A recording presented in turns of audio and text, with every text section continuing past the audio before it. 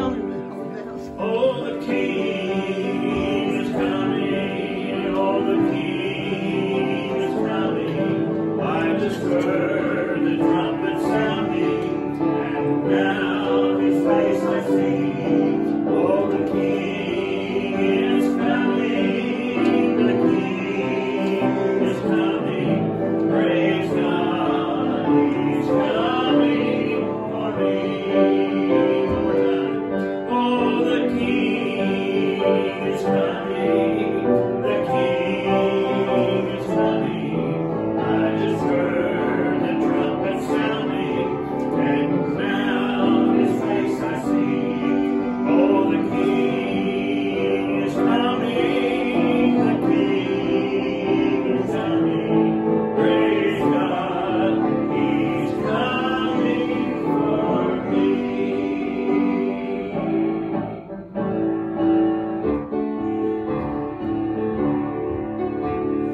Great and mighty is the Lord our God.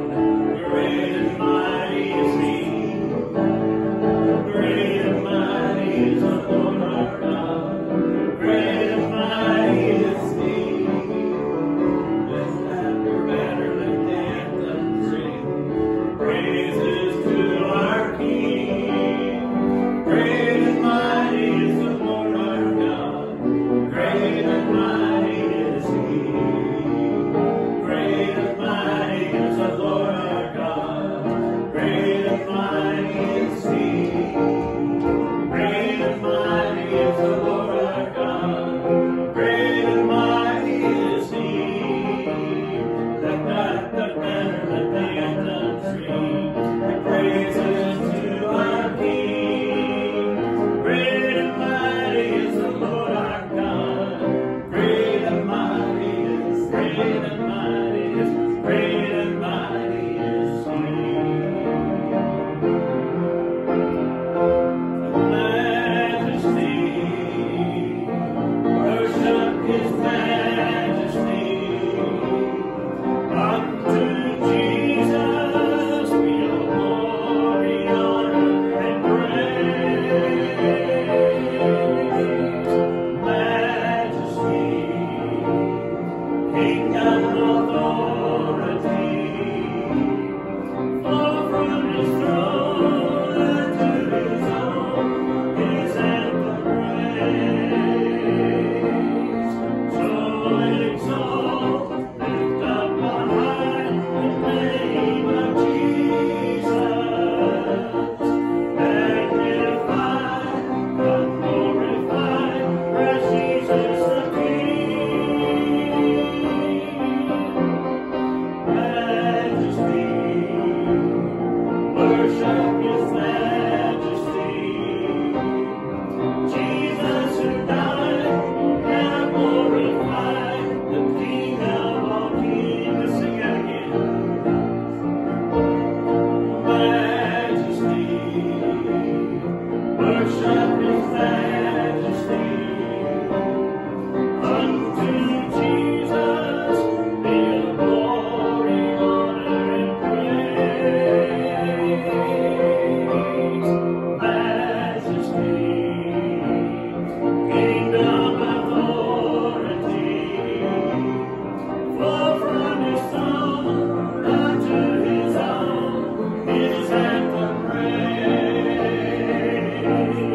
So exalt, lift up on high the name of Jesus. Magnify, God glorify, Christ Jesus the King. Majesty, worship His majesty. Unto the dying, now glorify, King of all kings. Jesus who died, now glorify, King of all kings. I'm telling you what, she's learning how to direct music right now. Oh, that is so funny. Hey, Caleb, would you lead us in prayer? Heavenly Father, we thank you for our many blessings. We thank you for the freedom we have to come and worship you and the time that we get to spend together. And I pray you'll help Bob as he delivers the message today, and that you'll help us to enjoy this opportunity to sing praises to you. And we ask you for rain and thank you for our many blessings in Jesus' name. Amen. Don't receive it. That is such a blessing. I tell you what, don't receive it. Y'all watch her. I was doing this a little bit, and I stopped. But she was going just like that. And she hadn't taken her eye off of me too much there. That's right. She's paying attention. Heavenly sunlight. Let's sing all three verses.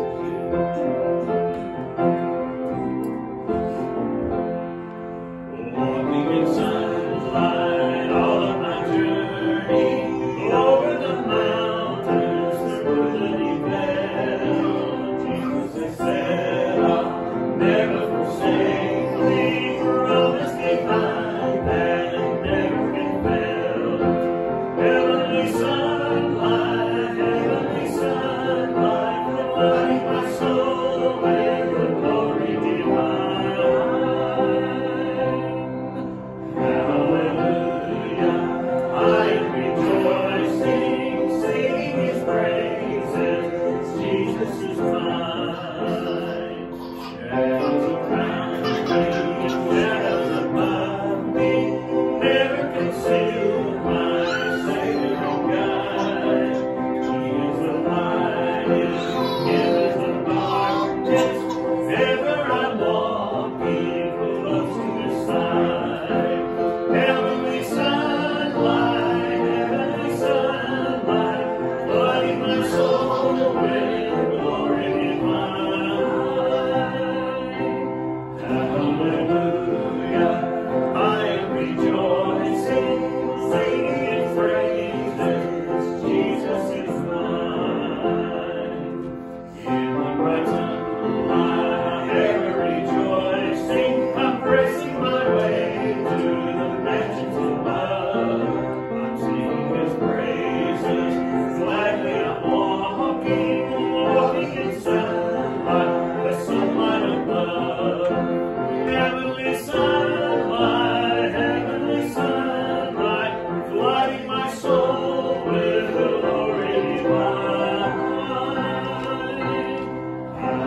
Hallelujah, I am rejoicing, singing His praises. Jesus is mine.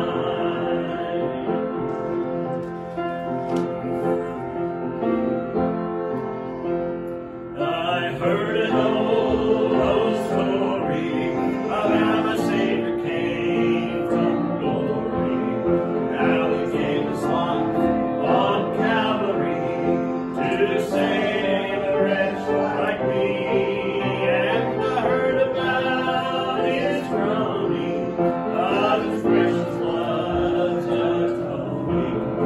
Then I repented of my sins, and I've won a victory. Oh, victory in Jesus, He's my Savior forever. He sought me and He bought me with His redeeming blood. Oh, I love me ere I knew Him, and all my love is to Him. He plunged me to victory beneath the cleansing flood. I heard about His healing and His cleansing power revealing. How He made plain to walk again, and He caused the blind to see. And then I cried, dear Jesus, come and heal my broken spirit. And somehow Jesus came and brought to me the victory. Oh, victory in Jesus, my Savior forever. He has sought me and He bought me with His redeeming blood. He loved me ere I knew Him, and all my love is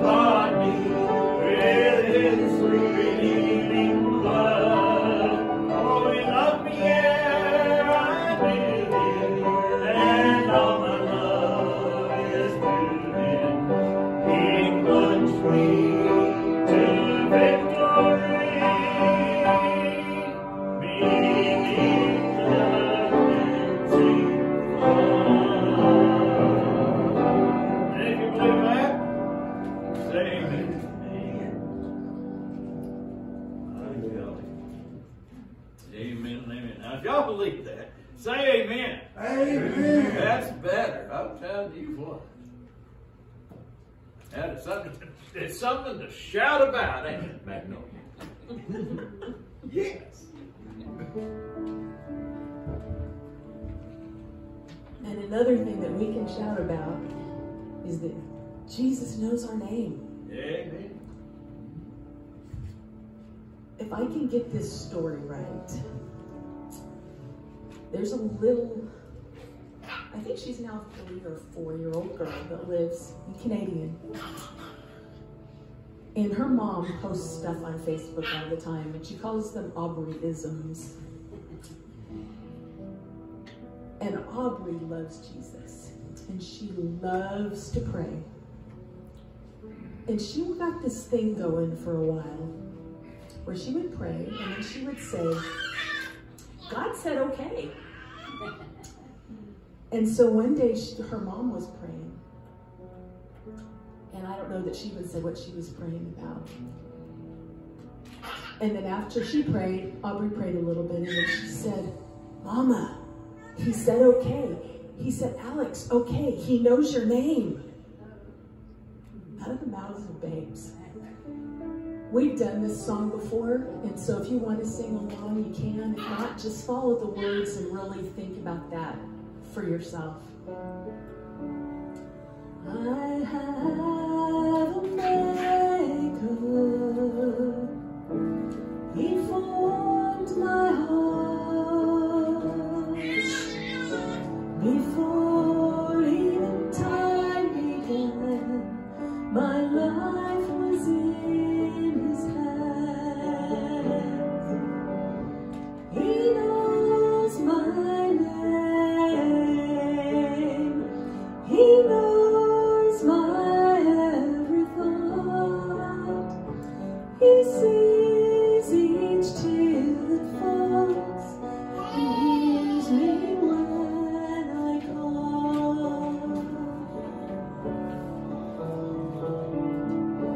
I have a Father.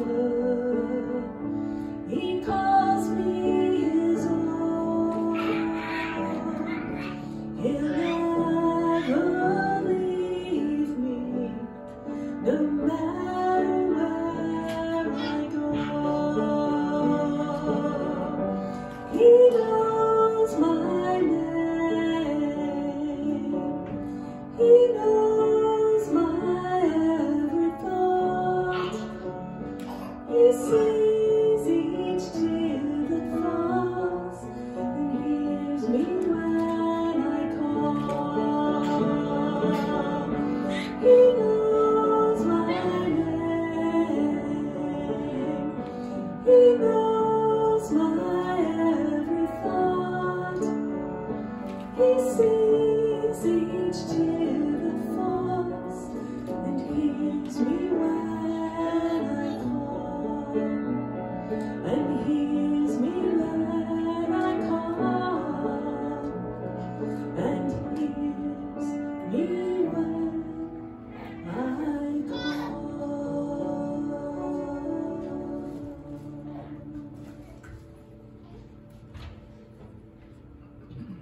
How often do you think about that? This morning, we're dealing with a passage of scripture that's difficult. That's not unusual for a scripture to be difficult. But all through everything that's said, and hopefully I can get through as quickly as I think I can,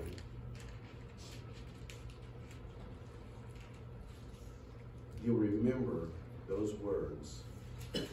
He knows my name.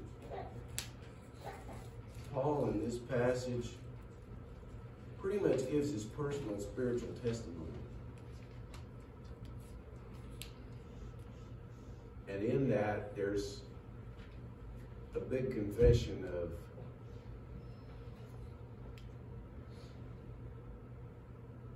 I don't get it, but Jesus is the answer.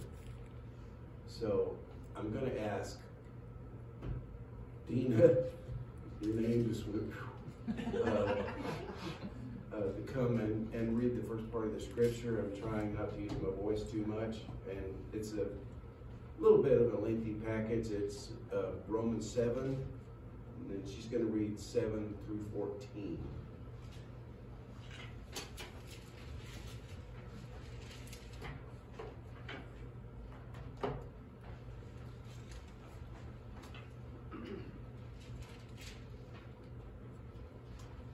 What shall we say then? Is the law sin? May it never be. On the contrary, I would not have come to know sin except through the law, for I would not have known about coveting if the law had not said, you shall not covet. But sin, taking opportunity through the commandment, produced in me coveting of every kind, for apart from the law, sin is dead. And I was once alive apart from the law. But when the commandment came, sin became alive, and I died. And this commandment, which was to result in life, proved to result in death for me. For sin, taking opportunity through the commandment, deceived me, and through it killed me. So then, the law is holy, and the commandment is holy, and righteous, and good. Therefore did that which is good become a cause of death for me? May it never be shown to be sin by affecting my death through that which is good, that through the commandment sin might become utterly sinful? For we know that the law is spiritual, but I am of flesh, sold into bondage to sin.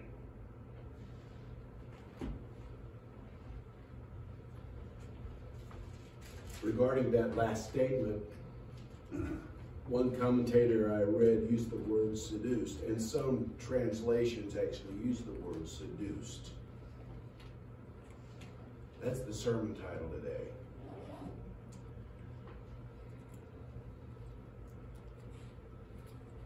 I thought a couple of times in all of the studies, the laboriousness of Paul's mentioning of the law through these 4 or 5 chapters is just, it almost gets to be a round robin.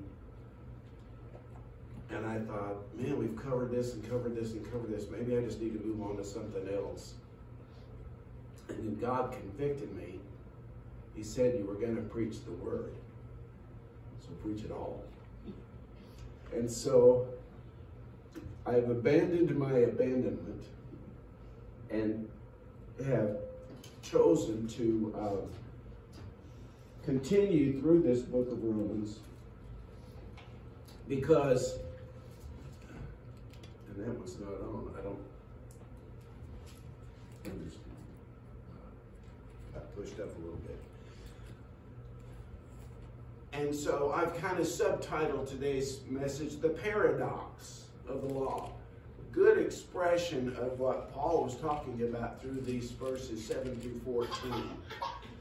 And one of the things that he establishes that I really like about the law, he says the law is holy.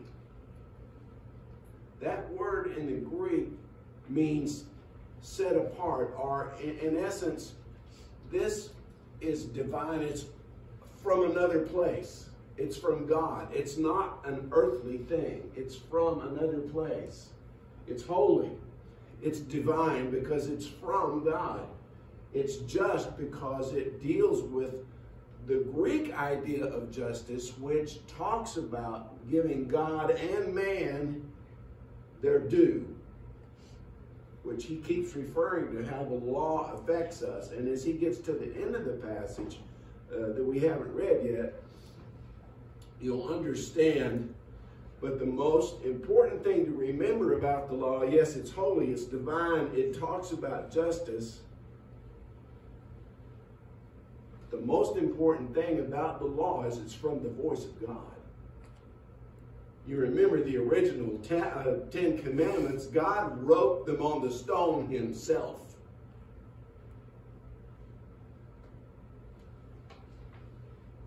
So, direct from God. Now, there's more spiritual law than just the 10 Commandments, if that's what we tend to think of and refer to. But the next thing that he goes into is he says, Before the law, I could do whatever I wanted. Didn't know anything about it. This was sin or that was sin. But he said, but when the law came, I was in trouble. Because the law showed me what sin was. It defines sin. Sin had no existence before the law came. Think about it. In this passage, he talks about even a child that might not be subject to certain things because they don't know yet that certain things are taboo. Certain things don't do that. My dad used to talk about a little girl that people would ask this little, well, she went to school and the teacher asked her name and she said, maybe don't. Maybe don't, because that seemed to be the thing. But this, she knew that was the boundary.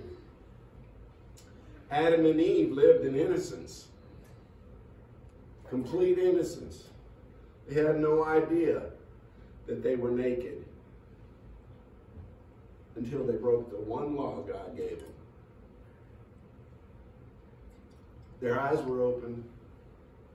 Then they realized what they'd done. The law made the boundary and explained or shows what sin was. You can drive either way on the street. But if they put up a one-way sign, the law's changed. Then you're aware that there's another thing operative here about driving on this particular street or this particular section of this street. Not only does it define sin, now bear with me, because this is going to twist your mind a little bit maybe, but there's a very real sense in which the law creates sin. Let me explain.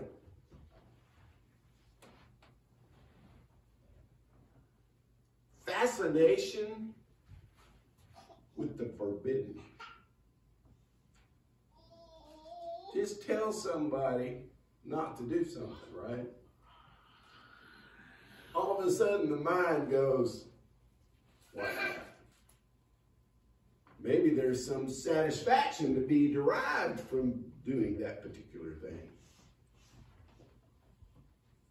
That's one of the delusions. Adam and Eve were tempted by the law. So there's a sense in which the law creates sin. Or at least it opens our minds up to what possibilities may be. And they gain knowledge by breaking it, which I just mentioned. But we are deluded by thinking that there's some satisfaction in something that's forbidden. That's why we call the Adam and Eve apple, orange, whatever you may think it is. We tend to think apple.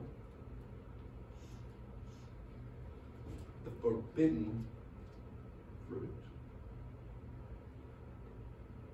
But there's something foreboding about the forbidden and enticing about the forbidden. And then the other thing about it is, well, what's going to happen if I do it? I bet I can get away with it. I know none of you have ever pushed that envelope, all right? Now, not just for talking in regard to God, but with our parents. You know, I think I may have thought I was some kind of a genius at that. Many times. Escaping the consequences. You know what? There's not an escape. Yeah.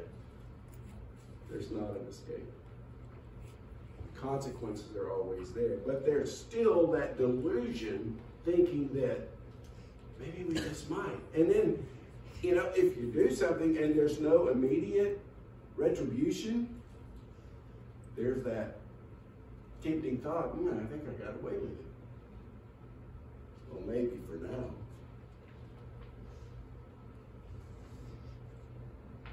Paul's convinced here that sin had to be defined because sin is terrible. Sin is absolutely atrocious. And the law, by being specific, shows and reveals the terrible nature of sin. It takes the goodness of God's creation and perverts it. It twists a good thing into something bad. For instance, it can turn love into lust. And does. It turns the desire for accomplishment into an obsession for money and power. Turns friendship into seduction for the wrong thing. I love what Thomas Carlyle, the old, he was really more of a philosopher than a theologian, but he had this phrase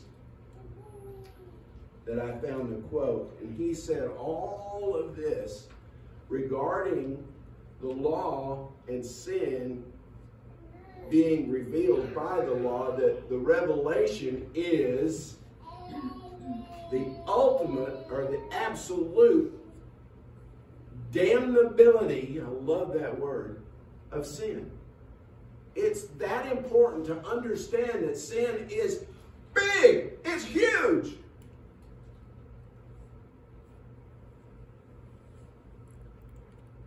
And in our world that we live every day, we confess often that, yeah, we sin every day. Sometimes there's a danger in acknowledging that maybe we're not impressing upon ourselves the damnability of what sin is and does. We've seen it in the effects of others. And I want to chase a brief rabbit here, because we think about things we want to do. This enticement to be better, to be number one, to be salesman of the year, or whatever it could be in your world.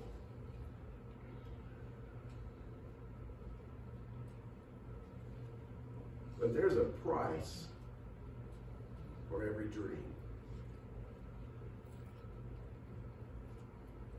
Now, every dream is not bad. It's good to dream.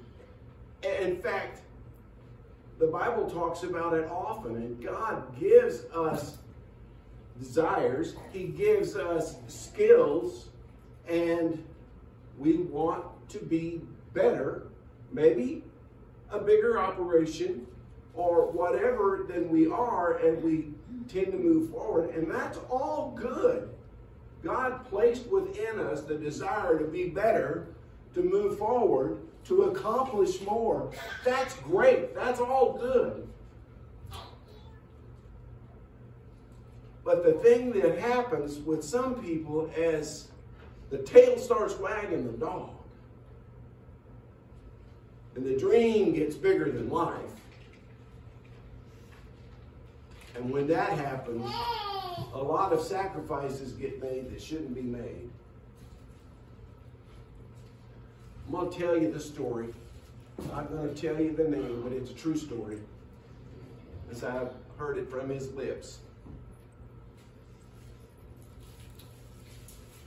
But there's a singer who was a freshman in high school or a freshman in college, heard a man singing on the radio. And in his mind, he said, that's what I want to do the rest of my life. That's not a bad dream. To be an entertainer, to be successful, to be good at what you do, to have the right people around you that make you better. But he decides what he wants, and he pursues it with all of his might. Gains local fame, does really well, decides to take a trip to Nashville. And then the sacrifices start mounting up.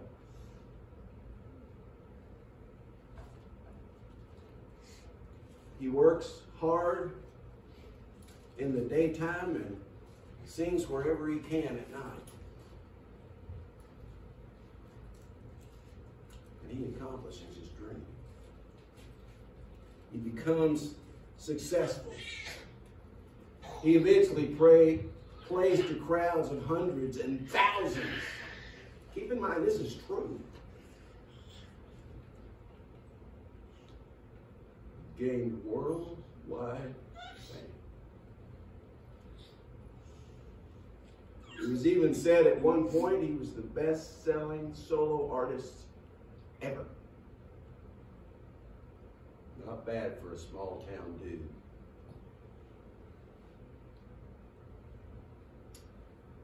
One time, I actually heard him say this. I have more money than my grandchildren's children can spend. I know who you mean. But one day, the light came on.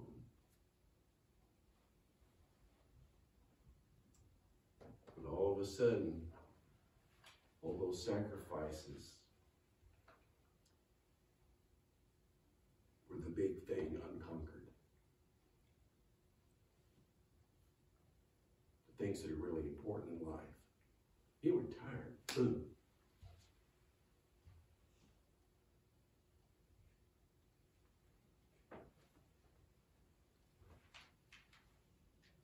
And he said, I didn't do my job.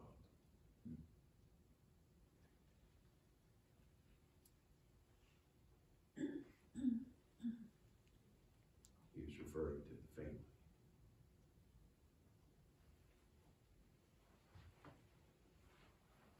Dreams are awesome, and they're good. But just make sure they come from heaven. And that it's a God thing. I mean, you may not be in a spiritual vocation in terms of making a living.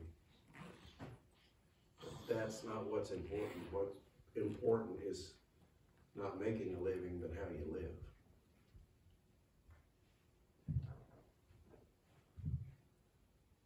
Pauline, would you come and share the passage that I've asked you to read?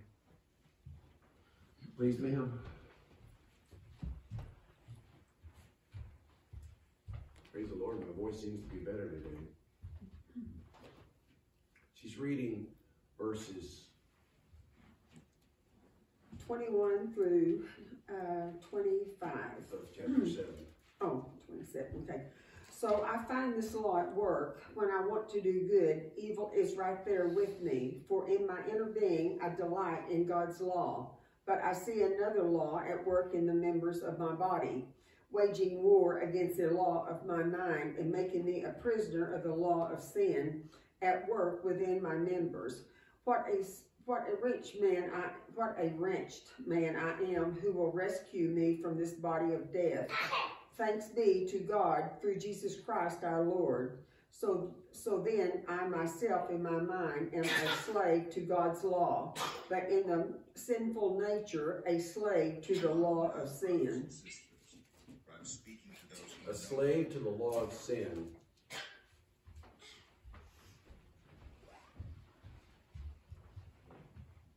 We talked about this passage just a few weeks ago.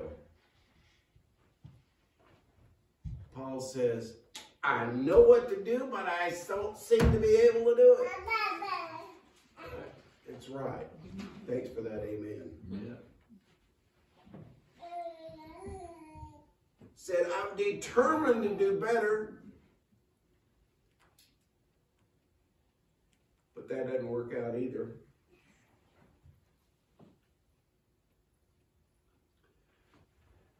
You've heard me say before, and it won't be the last time I say it, and the reason we study the Bible is to get better at living it.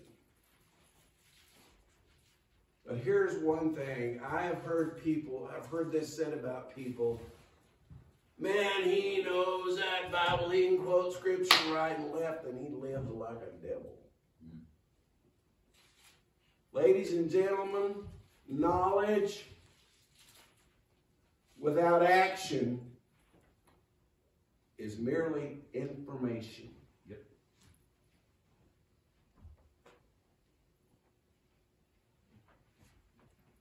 What Paul is saying here is knowledge is not enough. It doesn't make a person good to know what good is.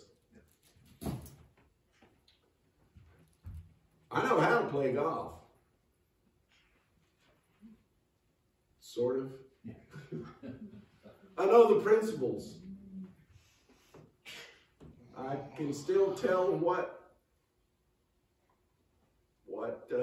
tee I'm on, getting ready for that next hole. But having a lot of knowledge about golf doesn't make you play well. Can I get an amen? Amen.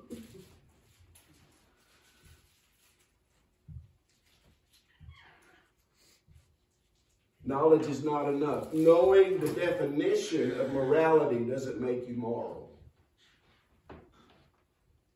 Again, it's knowledge without action. The next thing he says, I've resolved to do better. I made up my mind it's going to be different. And then it's not like I want it. I can't quite get where I want to get.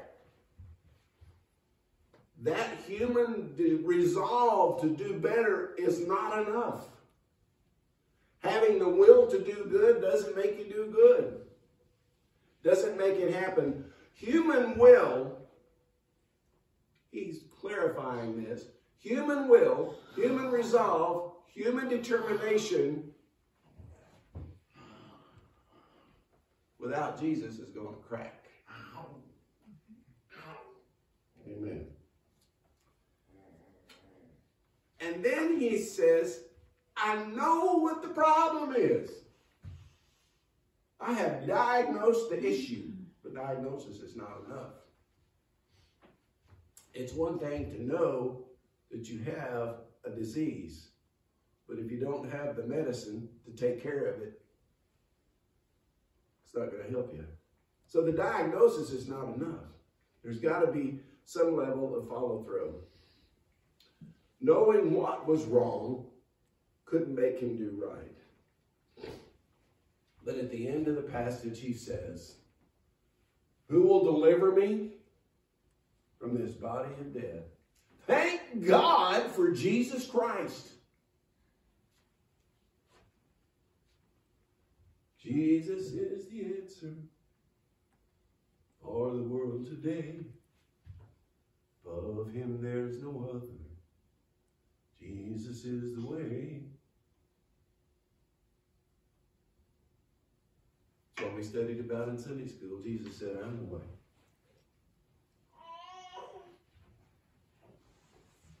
So we have this human dilemma of not laughing enough would be part of it. But the human dilemma of that gap that's between our knowledge, that gap that's between our determination, that gap that knowing what's wrong doesn't get it right. That's why every day we spend more and more time with Jesus. Because the more time we spend with Jesus, the less likely we are to goof up. You can hang out with a golf pro.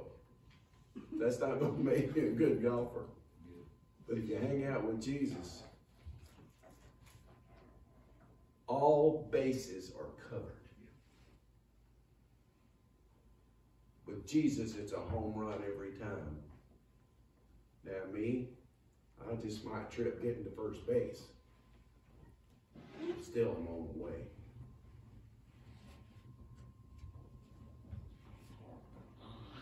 But if the ball's out of the park and I fall on my way to first base, that's okay. I can still get up and run and make the bases. And he said, I guarantee Jesus will take care of business. Because it goes back to what I said time and time again. Yes, we are frustrated with our inability to live up to God's standard.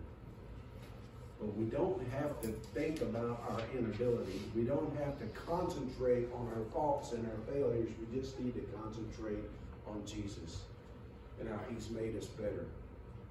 Better than we were without him. And so, as a result, pursue your dream with all your might. But just make sure Jesus is driving the truck.